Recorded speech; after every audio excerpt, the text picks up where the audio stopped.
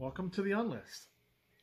This video is one that's probably been a long time coming because it's something that people have asked me about, but I didn't really want to talk about with any serious authority until I did a little more research, had a little more experience, talked to perfumers that know more about this than I do, that have access to the paperwork and the regulations involving. Now I think I have a good enough idea that I can actually make a video that's not obviously the end-all be-all. There are things I'm going to forget or miss or overlook.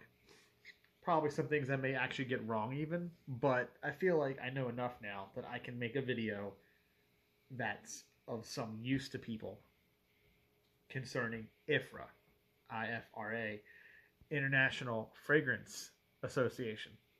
That's what it stands for. So, first things first, this is not a IFRA bashing video. I'm not here to bash IFRA. I'm here to talk about IFRA, what it is, what it does, the good and the bad, and some of the ugly too, right? I want to dispel a lot of the misinformation that circulates involving IFRA, and I also want to talk about what they do right and what they do wrong.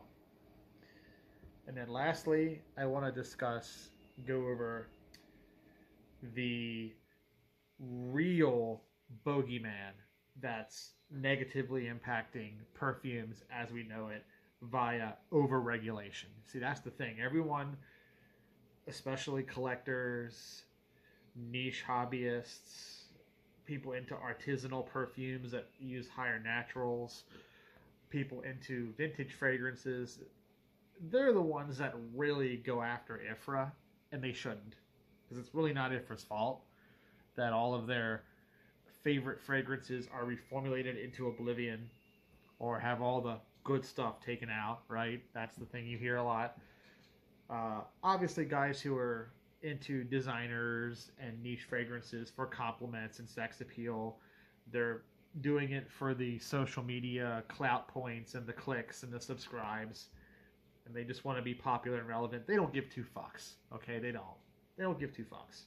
They don't care if oak moss or lilial is in their perfume or not. All they care about is, does it project?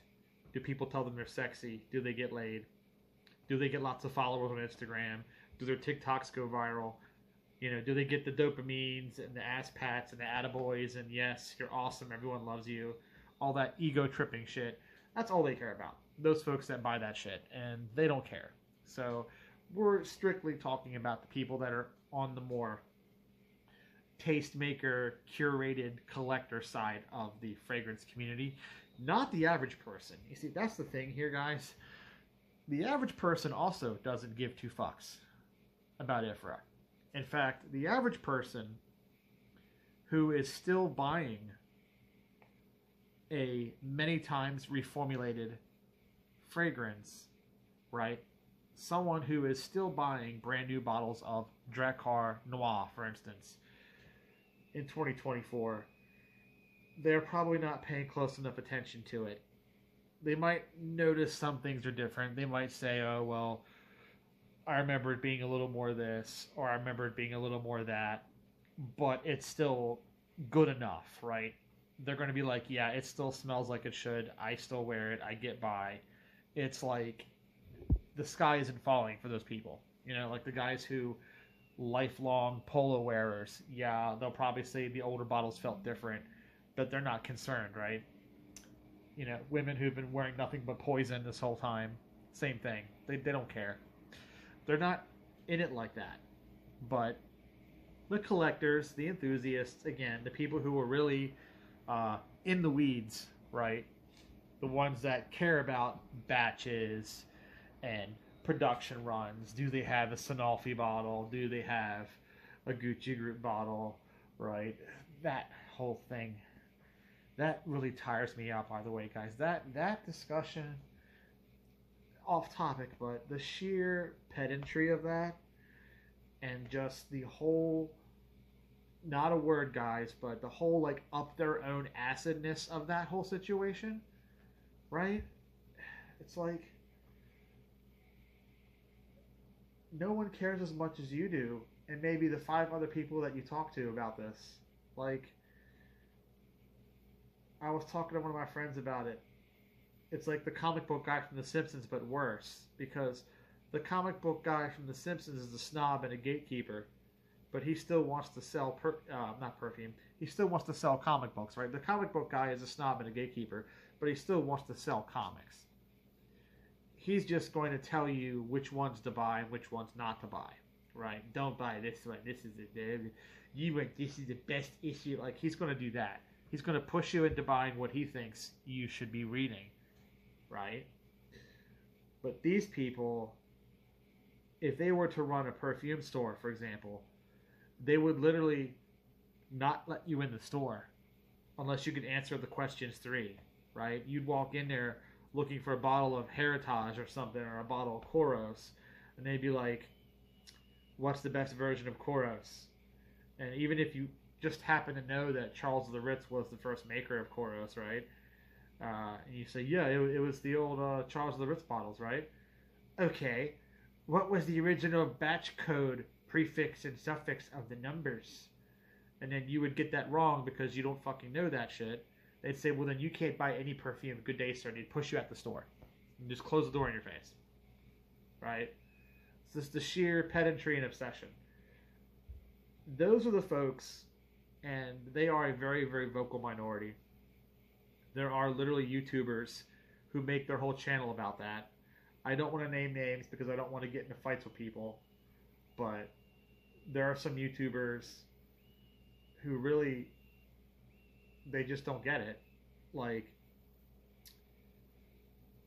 the fragrances that you enjoy the smell of don't make you special, and your bottle isn't more special than someone else's bottle. What's special is the experience you have with them.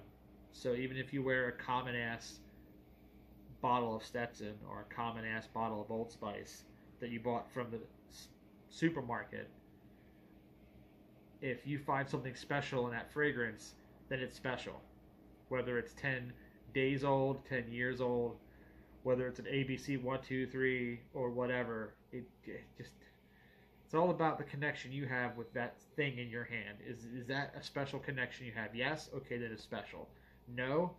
Then you should probably wear something else. That's the A and B of it, the end all, be all. Starts and stops there. So, with that in mind, guys, with the mindset of your enjoyment of a fragrance is entirely how that fragrance affects you, emotionally, how it stimulates your mind with the senses, how you feel about wearing it day in and day out as it goes on, whether it's you're wearing it to work, wearing it to a nightclub, or just sitting around the house playing video games while wearing it, whatever. It's that's connection you have with that perfume. It's batches and vintages and materials. None of that stuff is going to improve or degrade your experience if you're already having that experience with that bottle. So that's why it's important to understand, if you enjoy what you have now and someone's telling you you have the wrong version of it, you should get an older bottle or bottle with more sandalwood, or the newer bottles have more this or that, you should tell them to just go shut the fuck up, because you are too busy enjoying your bottle to worry about what they think. Don't let them comic book guy you. And furthermore, if they go even beyond that and say, well, you don't actually wear the fragrance, you don't know what the real fragrance is because you haven't smelled their approved bottle, so the one you have is not the real deal, so you've never actually experienced it, just tell them to fuck off. Put your foot right up their ass. Block them. I don't care. If they're in the room with you, slap them. Smack them around. Do not invite them to the barbecue. Politely but firmly ask them to leave.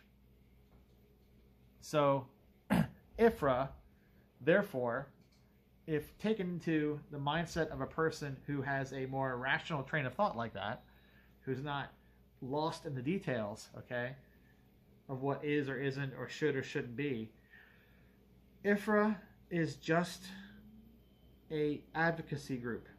It's an association, International Fragrance Association.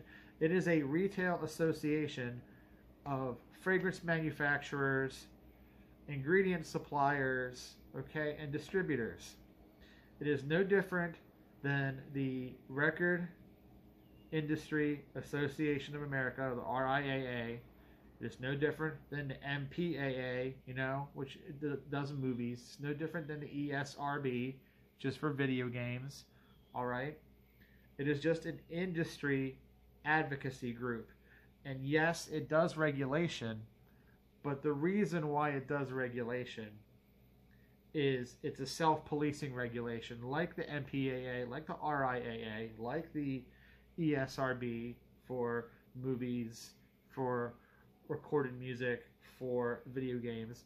It's self-policing because government agencies, without that middleman, without that go-between, government agencies would probably just ban perfume completely, right? Especially in some countries that have really overreaching governments that really like to get in there and nanny state you about everything. Now, you see, this is where I'm going to mention the real bogeyman here, guys. The real threat to anything resembling enjoyable perfume. It's not IFRA. It's the SCCS, or Scientific Council of Consumer Safety, a European Union or EU governmental, key difference here, a European Union governmental regulatory body. It doesn't just do cosmetics and perfumes, it does a lot of things. But the SCCS, Scientific Council of Consumer Safety, has really had a bug up its ass for the last 25 years, really, since the beginning of the 21st century, has really had a bug up its ass about more or less stamping out perfume and cosmetics that contain scent. Like, they really want to make it illegal to smell good, more or less. And the kind of draconian rules that they push for and the kind of restrictions and bannings they push for would basically make LVMH and Chanel have to close their doors if they were to pass, right? They would nuke out everything, you know, in name of safety, because they're not okay with warning labels, right? Like, think about it. We put warning labels on our alcohol and our tobacco products, but we don't just ban them. We probably should with cigarettes. Honestly, we probably should ban cigarettes if you really think about it. But we just put warning labels on them. And then, like, Australia, they put ugly pictures to try and dissuade you from buying them. Like, the cigarettes in Australia are more like horrifying picture than actual advertisement anymore. But we do stuff like that, but we don't take them off the shelves. But they're like, one person out of like 5 million people might have a rash. Keyword here is 1 person out of 5 million might have a rash. So you can't have that material. Can't have it at all. Because 1 person out of 5 million might have a rash. Or might have a little sunburn if they go outside on like a 90-degree day, when they probably shouldn't be outside wearing perfume anyway. You know? Now, some of the things I get, you know, like the ones that can be traced down to bioaccumulation in the water, like the nitromusks were getting into the water supply and polluting the fish, like with the mercury from the batteries. I understand that stuff. Or like, you know, Lilial causing reproductive harm. I mean, I still wonder, like, how much Lily of the Valley perfume do you have to wear before your baby comes out a mutant, like in the womb, like comes out looking like a Toxic Avenger or something? I mean, what's that quantity? What is the amount of hydroxycitronellol and Lilial you have to put into a perfume? And a combination of everything, your lotions, I get it, your shampoos, your soaps. What is that amount of that material that you need to consume into your body before you spit out Toxie? Your baby is just straight up fucking Toxie from Toxic Avengers. Like, how much of that perfume? I wonder if you can even achieve it in a lifetime. Can you even achieve that in a lifetime? I mean, what does that amount? It has to be a large quantity. It has to be a lot, right? But again, I'm not a doctor. I'm not a scientist. I can't say for sure. But it is not IFRA. It is the SCCS that is doing these things. What IFRA does, which is what really kills me, what IFRA does is they push back. They push back against that. They're like, no, we don't want you to completely ban our white floral materials. We don't want you to completely ban our oak moss, right? We don't want you to completely ban our clove and carnation materials. You know, we will fight to get a restriction in place of a ban. Each time a material has been restricted, that could have been a ban. Think about that, guys. That could have been a ban. If IFRA wasn't there to push back, there'd be no eugenol in perfumes. There'd be no coumarin in perfumes. There'd be no citrus materials because they are sensitizers as well. You wouldn't be able to have bergamot in a perfume. You wouldn't be able to have rose in a perfume. Okay? Like I said, the draconian governmental bodies would push to have all this stuff completely illegal. So you'd only be able to smell a rose by going to a rose bush and putting your face in it. That's it. You wouldn't be able to have rose in any form on your body.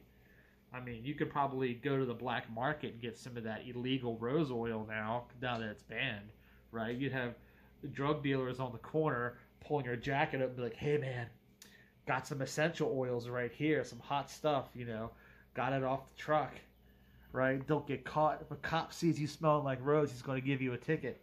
He's going to throw you in jail because you smell like tonka bean because it's illegal. That's where we'd be. That's how it would be if IFRA did not exist. Okay? That's how it would be if IFRA did not exist. So you kind of have to count your blessings here. Yes, it is not fun and not cool that we can only use so much of some of our favorite materials, so much of our white musks, so much of our oak moss, and those amounts have been getting smaller and smaller. And yes, having to engineer around and create rectified versions of materials, rectified bergamot oil that's been vacuum distilled so it doesn't have as much citral in it. Yeah, rectified oak moss that has had most of the atronol and chloroatronol removed so that it's safe for use on skin. You know, having substitutes for liliol that are different materials altogether but have similar molecular structures. It gets to be a nightmare, you know?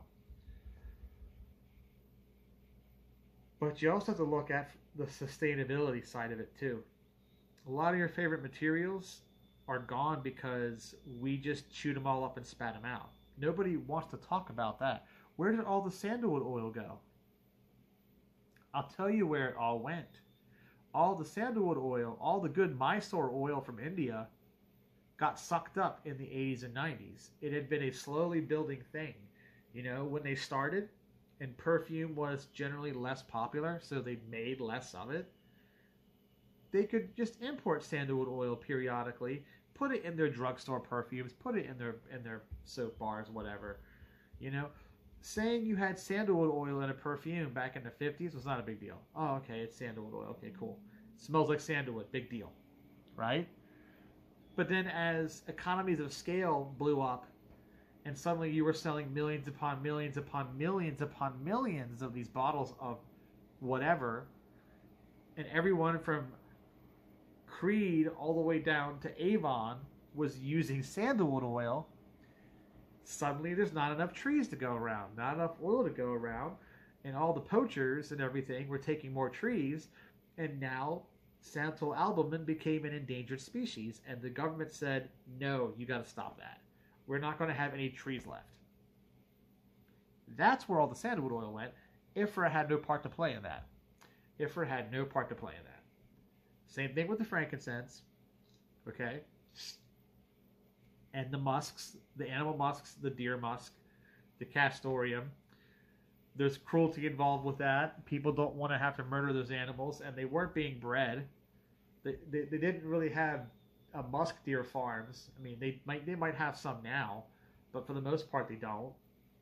So sustainability is something that nobody wants to talk about. A lot of your favorite materials are not gone because of IFRA. They're gone because the planet's not producing enough of them to meet demand. So we need those synthetics to fake it out, right? I mean, you can only imagine if we just ate cherries so much that there wasn't enough cherry to go around, we had to just create artificial cherry flavoring. They did that with bananas for a while because the Gros Michel bananas were going extinct from basically a genophage. So they created a Gros Michel banana flavoring that's still used now in candies and cookies, which is why whenever you take a bite of a banana flavored like cake, it doesn't taste like the bananas we have, because the bananas we have now are a different breed. But the flavoring was modeled after the old breed that was going extinct from the genophage. So that's what I'm talking about. It's just, you guys got to think about sustainability sometimes. Now, a little bit of background history of IFRA, since you're probably wondering, well, how did it start? All that stuff. 1973. IFRA started in 1973. And it started off in, I believe it started off in Switzerland. I think it's based in Brussels now. I think Geneva is where it started. And now it's in Brussels. So it's moved over the years. But it is a European body. And it is mostly European fragrance manufacturers that belong to it, although a couple from a few other countries do. Obviously, you can't be International Fragrance Association if you're all coming from one country, right? It doesn't make sense. So, International Flavors and Fragrances, based out of New York, an American company, they belong to it. And Takasago from Japan belongs to it. And a whole bunch of growers, like I said, a whole bunch of growers also belong to it. So growers of naturals actually belong to IFRA. What does that tell you? Okay, what does that tell you? So must not be all that bad if the actual growers of the naturals that you think IFRA took away from you, you think IFRA took these naturals from you, why are these growers a part of this association? That, the logic, 1 plus 1 doesn't equal 3, guys. 1 plus 1 equals 2. A will always equal A. All right? Logic. Start using some goddamn motherfucking logic. Superstition is not going to win the day. And I hear so much superstition on base notes. I see it in comments on Instagram, on this YouTube channel. All the weird magical thinking that constantly hits me. The weird cult-like religious thinking. Yeah. That is the most surefire way of getting yourself basically taken advantage of, is to have that mystical, magical, superstitious thinking. That is how you get led off a cliff, like a bunch of lemmings. You get led right off a cliff. The Pied Piper plays your tune, and you dance right along because you don't educate yourself. Stop that shit. Stop it. Stop. Get some help. Okay? It's smelly water. Enjoy it. Don't worry about what is or isn't in your bottle of smelly water. Does it smell good? Does it make you happy? Does it? Good. That's all that matters. That's all that matters. Now, to cap this off, IFRA really formed around 73 because of the whole knee-jerk reaction to the nitro musks. Musk xylene, stuff like that. They were finding that the musks were going down the drain when you wash and shower. They were putting them in laundry soap too back then. And they found out that all the fish and all the seaweed and the plant life and the rivers and the streams were pumped full of nitro musks, that they weren't breaking down in the environment. They were so molecularly stable that they were staying.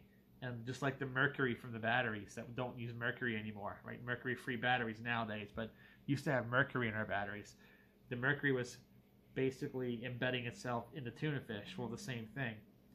The nitro musks were just embedding themselves in all the wildlife, and that was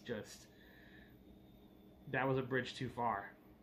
So that was one of the genesis points for the creation of IFRA, to say, okay, we don't want the government coming in and shutting us down, so we will police ourselves, and we will put forth advocacy about what we should and shouldn't use, create standards for material production and usage and all that sort of thing, right? That was responsibility. That was the industry trying to own its fuck up with the overuse of the nitromusks, which led to some banning. Some aldehydes were also found to be actually cancerous, actual carcinogens.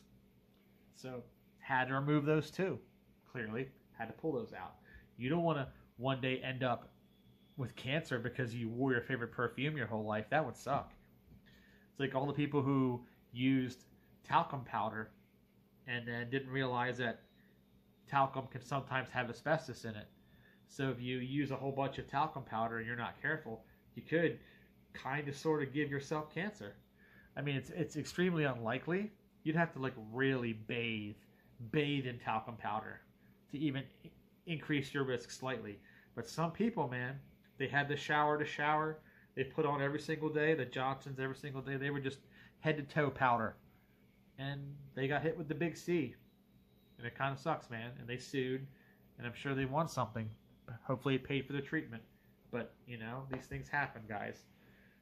Science is a beautiful thing, guys, but it's not very forgiving. It's not very forgiving. It's a wondrous thing to behold, but there's no margin for error with science. Not really. Now, the other thing that I need to tell you about all this stuff is that not every perfume maker needs to conform to IFRA. See, IFRA is not a governing body. It's just a self-policing advocacy group. So you can be a perfumer that makes and sells perfumes just in the United States, right? And all you got to worry about is the FDA. Even IFRA member groups can make non-IFRA perfumes for you if they're not being sold under that jurisdiction. You know, plenty of Avon fragrances were produced by IFF, and they belong to IFRA, but the fragrances they made weren't IFRA compliant because Avon wasn't selling them in places where that mattered, right? They were made locally, sold locally. It was just the FDA. They had to adhere to FDA regulations. That's it. Europe, far more stringent, right? The IFRA and the SCCS, for better or worse, kind of hold hands. So if you want to sell a perfume in Europe, you kind of have to kowtow to the SCCS, which, as I said, Scientific Council of Consumer Safety, they are the real bogeymen. They are the real party poopers. They're the ones that are making it unfun, right, to be a perfumer. They're the ones really just chapping everyone's asses. The SCCS, not IFRA. But again, you make a perfume in China, the Chinese market, Chinese government's all that really matters. You know, that's these whole regulatory things really only matter if you're going to try and sell your perfume everywhere. And even the independents and artisanal folks that are IFRA compliant, like Rogue, like Manny Cross Rogue and Darren Allen, they're IFRA compliant just because they want to get their stuff in Europe. They want people in Germany and France and all that to sell their stuff. And that's why they do it, right? And they do care about safety too. They don't want to give you something that, like I said, is going to one day cause you to have health issues 15, 20 years down the road. That sucks. Again, enjoying your favorite perfume and then one day, like, your lips fall off. Nobody wants that. But getting a little rash or something, or, you know, like I said, that whole namby-pamby thing, I feel like if it's not a serious health hazard, it should just be a warning label. Warning, this fragrance contains oak moss, and that may cause you to have more sensitive skin to sunlight. Like, that's a reasonable warning label. That way you can choose to buy the product or buy a different one. But, you know, we're not there yet, I guess. But that's it, guys. That's IFRA. That's IFRA in a nutshell. And You know, the whole idea of why isn't oak moss in perfumes anymore? That has nothing to do with IFRA either. There's also a little thing called tastes, and a lot of big companies these days, they kowtow to popular tastes, or they want to make the cheapest possible perfume. Oak moss is not the cheapest material. So you have to go looking at the actual designers, the actual brands, the manufacturers, and put the question to them, why are they not putting oak moss or whatever in your fragrances? Chances are it has nothing to do with regulation and has everything to do with what costs the least amount and what will sell the most, right? Cost benefit analysis, okay? CBA. That has everything to do with why you can't have nice things. That's something like IFRA. All right, guys, this has been the On List. I'll catch you.